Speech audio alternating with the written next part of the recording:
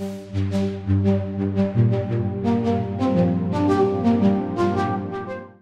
hello Steve. Hello. Mr. Bonk.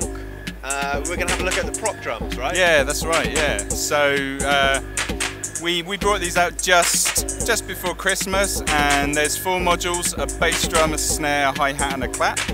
And they are DSP based, virtual analog. Each module is a kind of a completely different development, has a totally different kind of hierarchy inside it. And the whole idea of these, if I just mute the snare drum, actually the snare drum's up here, annoyingly. So you have a very kind of easy morphing system whereby using the editor software you create what we call a quad patch, and that has a kind of a preset at each corner, and then you can morph between those patches with these XY coordinates. And so the whole thing was about making these great for live use. So you kind of have these reliable corners that you can morph to, but you can also CV it and make it kind of go crazy. But you know, you're in the gig and you want to bring it back to something really tight, you know, and it's real easy to do. So compared to, you know, bringing out like big analog drums, you know, you need a massive module to get a kind of complex drum voice. We've put that complexity instead into the editor software, but then given you a really elegant way of morphing between those different patches. So we've also, we're actively in development on this. We've got some new features as well, so I can take you through some of the new features. So the bass drum, we've got a new, hang on, if I change to a different mode, we've got a new FM bass drum mode. So quite a big change in the sort of timbres you can get out of the bass drum. Then we had a listen to the snare. There's a new delay mode on the snare. On the hi-hat, we have a BBD style flanger.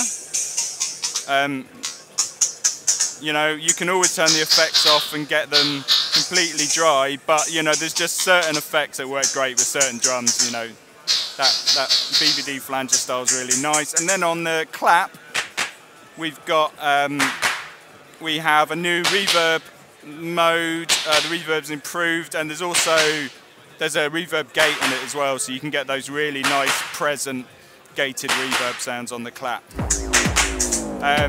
We have some new morphing modes I should talk through as well. So each module basically has 16 different patches in, and there's different ways of morphing between them.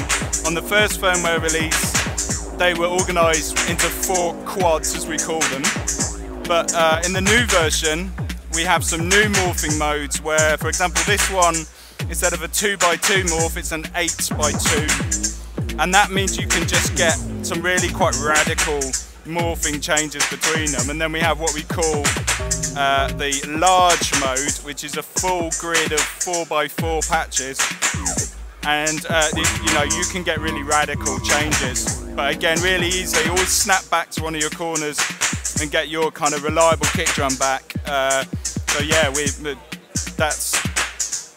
it's all about that. It's all about giving people a lot of power in a small space, so they don't have to bring out a huge rig. And then the software editor. So at the moment we've got it attached to the snare drum here. And I can show you that. So this snare drum is being sequenced live from the modular. It's being sent CV from the modular. It's connected to the editor via USB. And you know, you can be editing those sounds live. You can be creating new presets, assigning them to different morph settings. So you know, as a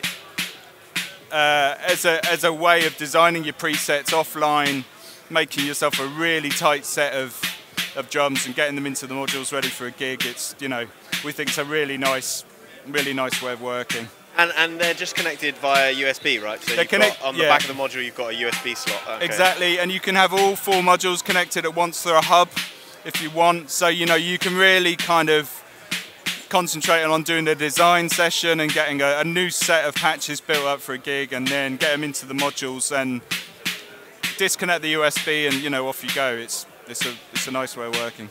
And they are the Prok Drums are just DIY at the moment, right? They are DIY at the moment, yeah. I mean, there's plenty of people who build you a ready-made version, but yeah, still we at Thong we struggle to even satisfy the DIY market, so we concentrate on that. There are people, so yeah. Awesome. So and what is the kind of kit price? The kit price is I think you can get all of them for under 300. I think if you buy all together. Yeah. Excellent. All right, Steve. Thank you. Thank you. Cheers, Ed.